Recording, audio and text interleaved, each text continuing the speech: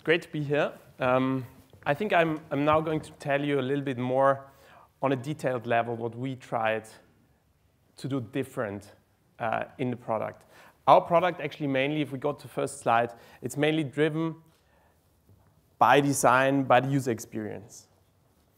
I would like to tell you on the next slide, I would like to tell you, I think design has changed a lot of industries. Design has changed the fashion industry, it has changed the travel industry, but it has also changed the music industry. And with design, I always mean user experience, but also how the user interfaces are looking. On next slide, everything normally in fintech starts with the sign up. So normally you have to start with the sign up. So what did we try to do different? On the left side, you actually see a traditional bank and how it looks like if you open a bank account. So it's normally a lot of fields, it's very complex, it doesn't work on mobile. So what we try to do is, we try to create a really cool experience on your smartphone. So what we do is actually, we always try to put your mobile phone first. So if we design the sign-up process, we try to do it first on mobile. So what do? We try to do it lean. We try to split it up in on a lot of different screens. And I think that's the fundamental difference. We tried to reinvent the sign-up. Do you have to sign up for a bank account on paper? We said no. So if you open up our bank account, you can do that completely on your mobile phone without signing any papers. So you do that, normally I would say the fastest sign-up that ever took place on our platform, I think it took 4 minutes, around 4 minutes. So you create a bank account in 4 minutes.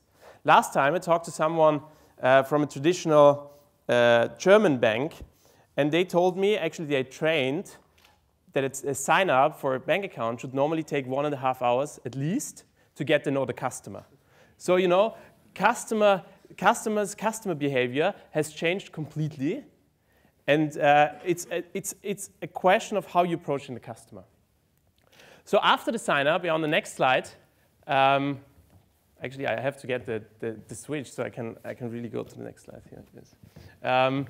I think the next thing is actually how do you communicate with the consumer? And that's what we heard before in the presentation. I think banks tend to be and to write much too much information, much too much text heavy, and we try to do actually everything digital, not via paper, but also in a way that people like to read it, point out important things. So here I compared an email that you get from a traditional bank and an email that you get from us. After having communication, you have signed up, you communicated to the customer, you activated him to use the account. It's about the overview. And we heard something in the presentation before. I think most of the people are normally overwhelmed by the information they're getting.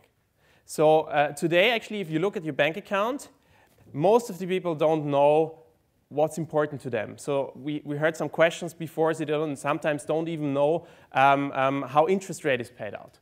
So I put up some interfaces from, actually, I would say, successful German banks and how their mobile interfaces look like. So I wouldn't say that you know where to look at the screens and you get the important information first. So how do we do it with our product? What we tried is actually to prioritize. We really prioritize information. We're currently working a lot on putting much more intelligence into account because we believe that people are interested not in all transactions, but in the transactions that maybe are not regular. Then what we try to do is we do everything with one click. So we really try to make that experience intuitive and very easy. So if you, I don't know, every one of you has a bank account. If you remember the last time you logged into your, if there is a mobile app, if you logged into that mobile app, maybe it's very difficult to find the right things that you are looking for at that moment. So on the screen you see, actually on one hand you see how we display transactions. I think there's going to happen a lot more innovation within the next like 12 to 18 months because we're trying to put much more intelligence into your account. I don't believe in showing your transactions in a historical or in a chronological order. Yeah, I think you should see the transactions that are important to you, and the rest you maybe shouldn't see.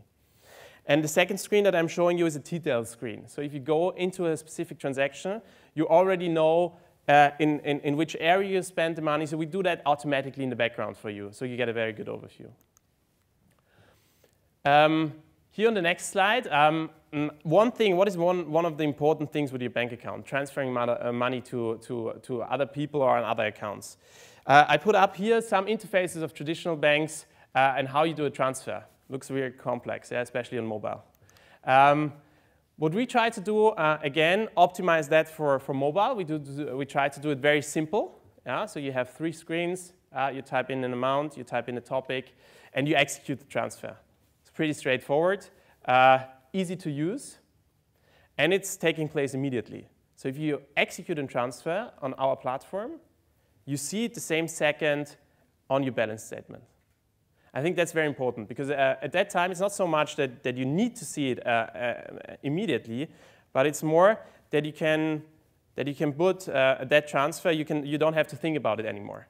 So last time, I give you an example. I transferred my rent from my bank account, and then, or I think it was a one-time payment for the guys who were renting out my apartment, and I was already late, yeah. You know, in the startup you're always too late because you have too less time. And then I executed the transfer with my bank in Germany, and then actually it went through, everything went well. And then a week later, I got an offline letter telling me that the transfer didn't go through.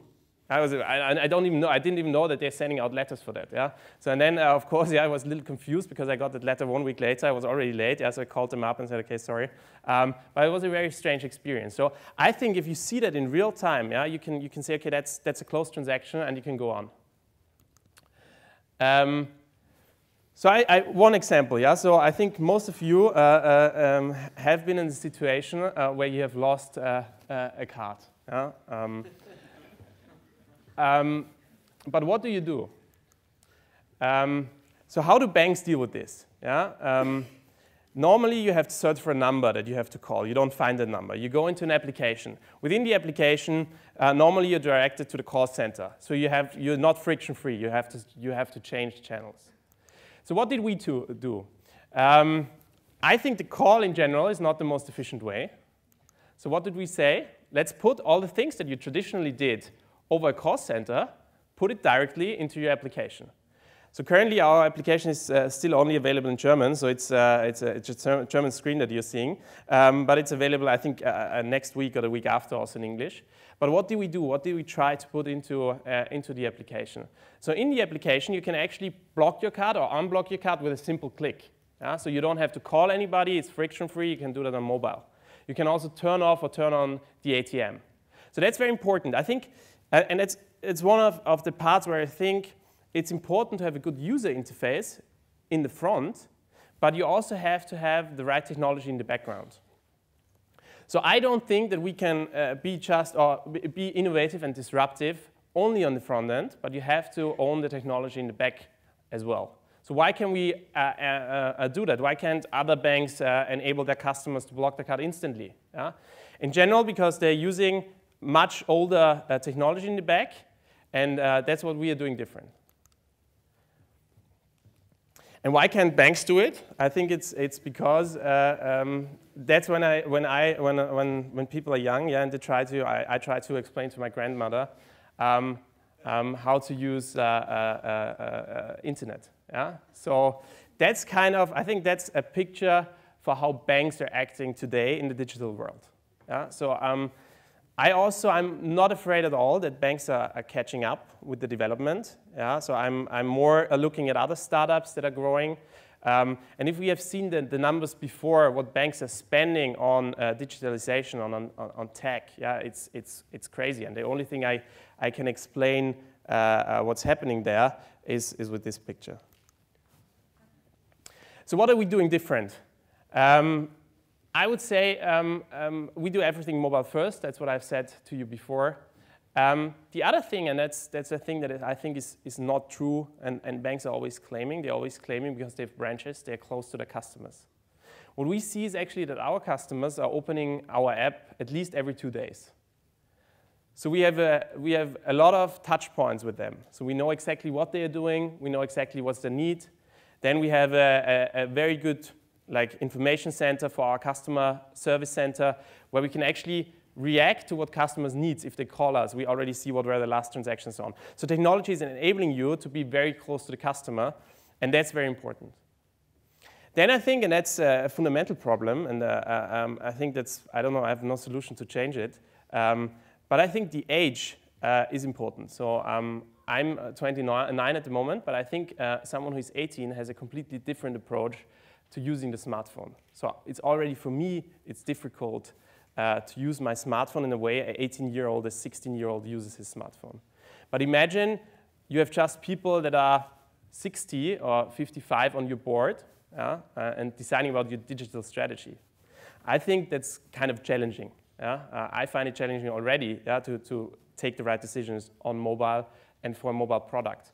But I think that's true for most of the banks. If you look at the average age on boards or on MD level, then I think it's not the digital generation. And then I think you have to have a much bigger share of tech people in your organization, less marketing people, more tech people. So that's what we're trying to do. So we have about, the average age is about 28 in our company, maybe already too old. And we have around over 40% of all the people in the tech space. Maybe the last sentence on where I think that we are going. I think it's three things that are mainly coming together. It's a big regulatory change, so that's what we heard in the beginning. It's a big regulatory change that suddenly enables you to build one bank for Europe.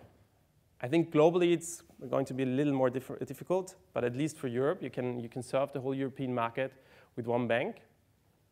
Then I think customer behavior has changed fundamentally over the last couple of years. So 10 years ago, you booked everything that you did on your bank account via your telephone or via fax. Now you do everything online or mobile, and banks have a lot of difficulties.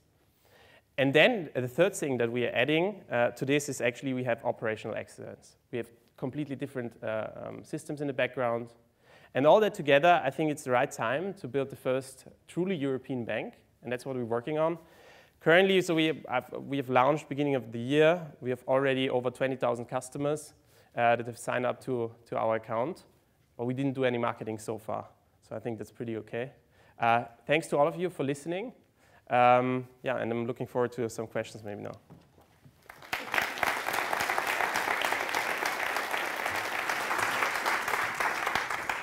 You make it sound easy to set up a bank, Valentin, but surely there are some challenges, especially in a very regulated market like Germany's. What are the really hard bits you haven't told us about? I think, especially in the German market, now it's got easier to get financing. But I think if you're an early stage startup and you go to an investor and you tell him, I want to build the European bank, he sends you away normally. So I think it's hard to get early stage funding for fintech companies. It has changed, I think, but normally you need much more funding in the beginning because it takes some millions to build up a bank in the first place to get an MVP out there. So I think that's one of the challenges.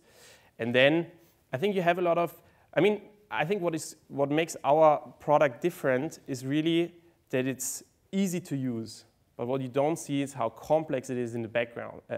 To bring that experience to customers. And I think if you do that the right way, so if you manage to reduce that complexity, that's also what we heard in the presentations before, and you give the user a great experience by doing it very simple, that's a cool thing. But in the background, it's a lot of issues that you don't even see.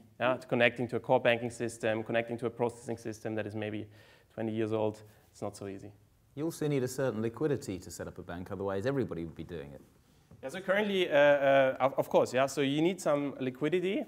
But I think that's possible. I always say that's the last myth that the banking industry is still having, that they're always claiming that they're only once they're regulated, and that's where the product are so bad. But I think you can get your own banking license, and you can prove that you can do it different. So how much do you need to raise to get to the stage you're at? So I think you need at least like 3 million euros to get to a stage where you can launch a bank, but then you have to be very efficient. Maybe you cannot do that in London, in the UK. You have to raise maybe double. But in Berlin, you can do that. It also depends on how many good people you can recruit. And lastly, explain the name number 26. So if you have a Rubik's Cube, so that's a cube with the different colors, you will find out that it's exactly consisting of 26 like little cubes. And what we said is actually if you have the right strategy for the Rubik's Cube, it's very easy to solve. If you don't have a strategy, it's almost impossible to solve. And the same, I think, is true for fintech. In fintech, if you understand the value chain, if you understand how it works, then you can grant a very slack and very cool user experience. If you don't understand it, you're lost. I think that's why we choose the 26 as number 26. Okay. Thank you, Valentin. Okay, thanks.